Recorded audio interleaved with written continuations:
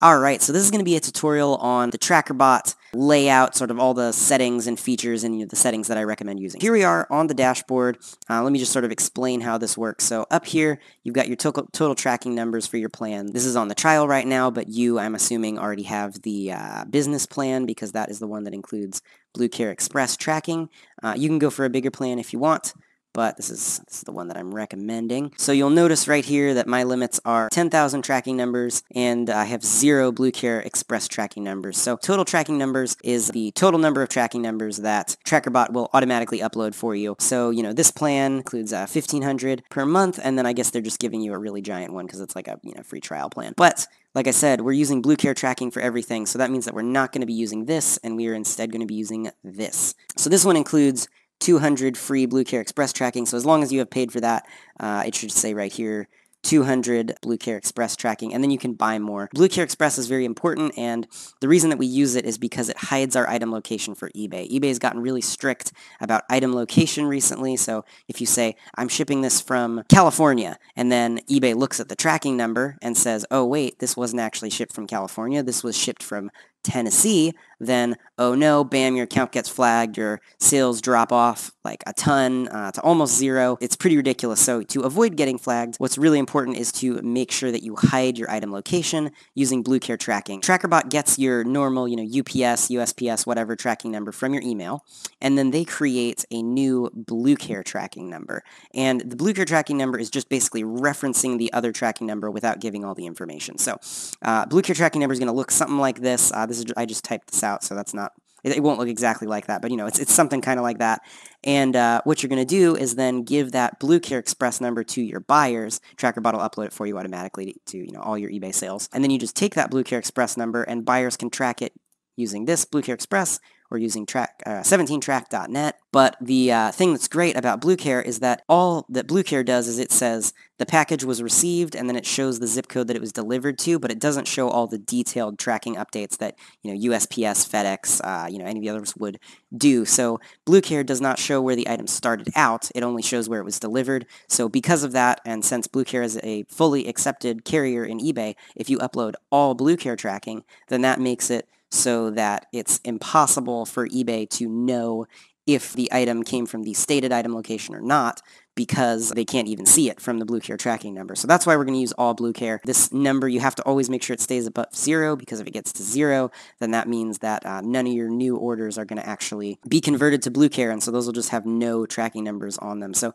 what you're going to want to do, I would recommend coming in here, and you can just buy some more. These tracking numbers actually do roll over when you buy them, so I would recommend just picking up a few just to make sure, because like I said, if you hit 0 on your account, then they just will not be uploading. You get 200 free with the business plan anyway, but if you're not sure, you're going to want to make sure you stay on top of everything, and just don't let it hit 0, because if it hits 0, then you're not going to be converting any new tracking numbers to Blue Care, which is going to cause you problems. So if you think that you're not going to be on top of it and you're going to end up letting it hit 0, then buy some extras as a buffer. But if you're responsible and you're going to be able to just stay on top of it, then you're good. So let's explain the rest of this layout here. So if you've got additional eBay accounts, I only have the one right here right now, but if you have more eBay accounts, then you can just add more, and you can just keep linking new eBay accounts. So let me get to that, because that just actually is just redirecting to a different tab. But you can also drop down here and see. You can look at all accounts or a specific account. And then this right here is a graph of sales. So if you have 10 eBay accounts, you could see them all right here, and you could look at the sales from one specific account and see them on this graph.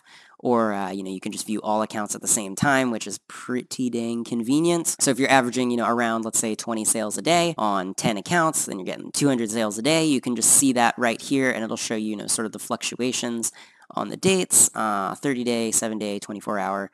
Pretty cool, pretty cool. And then also down here, you're going to be able to see records of every single sale and, how much it was for and all that good stuff. But of course, it's not right here because this is just a brand new account that I created. The Get More Blue Care Here button does the same thing as this one, but I guess they just put it there to be convenient. And now messaging right here. This is a way to send out automatic messages to buyers after like certain conditions are met. So you can say like for the eBay account that's associated with this email, or you can apply it to every single eBay account. You can say, if the buyer is from the United States, after they purchase an item, send this message. These are like placeholders that will get replaced with the person's actual name, so if you want to use these, you're able to. I don't really use them, but I've heard good things. You can send a message after an item's purchased, send a message after the item's shipped. You can even like include the tracking number with that and all that good stuff. Items delivered, whatever. You can use these settings however you want. AMZL monitor is super cool. You don't need it if you're using BlueCare Express like we are, so you're not really ever going to use it, but I'll just go over a quick explanation of what it is. So Amazon has its own Amazon logistics carrier, so sometimes packages won't be shipped with UPS, USPS, or FedEx. Sometimes they'll be shipped with AMZL, TBA tracking, or Amazon logistics carrier, and that means that you don't get a tracking number that can be like publicly tracked on the internet, which becomes a problem because then the buyer can say, oh, I never got the item, and you can't prove that they got it without giving access to your Amazon account, which doesn't work. So basically, in the past, it was impossible or very, very difficult to win cases with an AMZL, Amazon Logistics Tracking Number. But Trackerbot came up with a solution for it. So their solution is to make the AMZL tracking number also work with their website, monitortrackings.com. This is kind of sneaky. It looks just like a website where you can track your packages, but in this specific website, if you enter the AMZL tracking number and hit track it, since Trackerbot is already able to see your Google account, all the updates, and your eBay account and stuff like that, and knows what the number is, they can just basically pass all the tracking updates from Amazon straight on to make the tracking number show updates and publicly trackable with their own website here, monitortrackings.com. So in the past, this was a great solution because it just made your normal AMZL tracking numbers work and be trackable. But like I said, since we're hiding item location using BlueCare tracking now, we're not really going to be using this, but it's nice to know that it's a feature that exists. Let's move on here to feedback reminder. Now, like with the auto messaging, this is a feature that I do not personally use, but it is useful, so I will include it in the tutorial. So feedback reminder on this specific eBay account, or you can do all eBay accounts, and then you can say automatically send a feedback reminder after 3 days if the item's purchased, and then this is the template for it. Hello, John Smith. Thank you for purchasing item title. If you're happy with your order, blah, blah, blah, placeholders. And then you can say send a second reminder 5 days after the first reminder, or whatever. Don't send feedback for international shipments.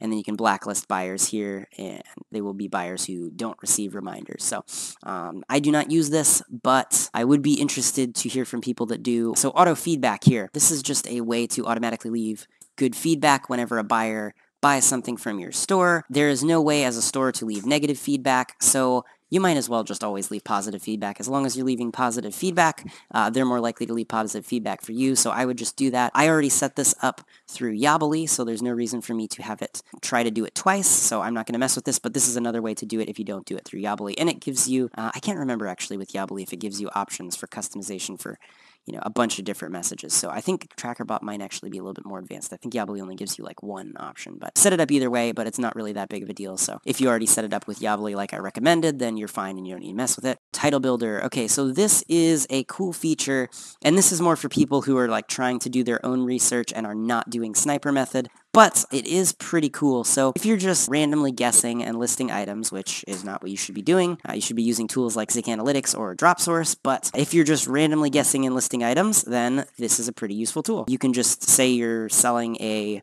white table. The goal is to basically come up with an eBay title that is very well optimized to show up for what people are searching for. And I have another video in this course on how to show up at the top of eBay search results and how to optimize your titles. So I will explain more of the details in there. But essentially, if you're trying to get some ideas of keywords that you can use, so we'll click search. And here we go. So these are some other recommended words that they have, and notice it generated a random title. I don't think you'd probably want to use this because it's pretty likely that it's got incorrect information in it, which would get you in trouble, but it could give you an idea. You could start with this and then copy paste eBay and then be like, oh, foldable. Well, it's not foldable, so it is, but it's whatever. You can take it and adjust it and play with it, but it's a pretty cool feature because it goes from actual data, I believe, from eBay, and you can just These are some keywords that are highly searched for. So if you want to use that title builder, it is available. Copy paste tool, that's just their affiliate link for spot and paste. And then profile. So these are where you get to some of the settings. Now there are limits based on your plan here. So this, if you got the business package, you're limited to 10 Gmail accounts. You only really are going to need probably 1 because we can do this all through 1 Amazon account. And then 3 eBay accounts. So if you have more accounts, you're going to need to get the baller plan, or, a bigger one, but I have 12, so I need the baller plan.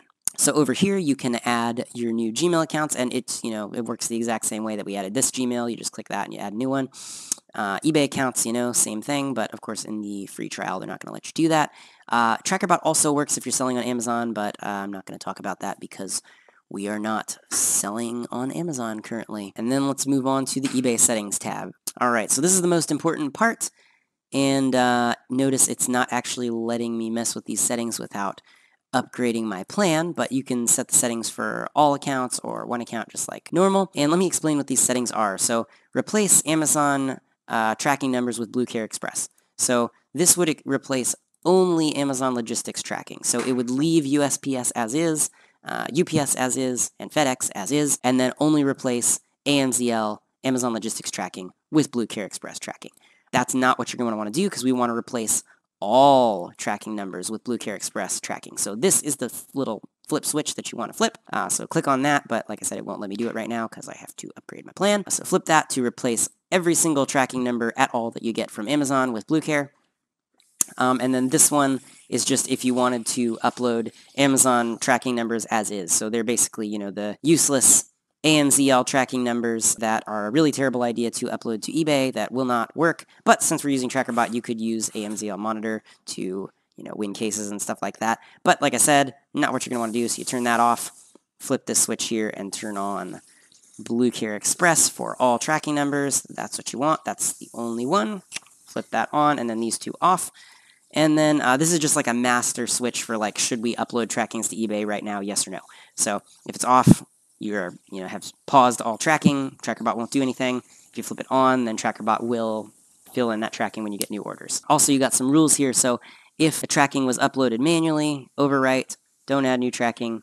Add new tracking to existing one. I just gonna do overwrite because Trackerbot is the only thing that will ever be doing this. Even if you're manually filling the order and RB ship fails, we'll still get an email with the tracking update, and Trackerbot will be able to figure that out and put the correct tracking on the order. So no need to mess with tracking at all manually. Trackerbot takes care of it all, you're good. And then mark orders as shipped does not matter because we're already doing that with RB ship. But if you wanted to use this for some reason instead of RB ship, then I guess you could do that, but just do it through RB ship. All right, so that is Trackerbot. That's how it's laid out. That's how everything works. And let's get on to the next section.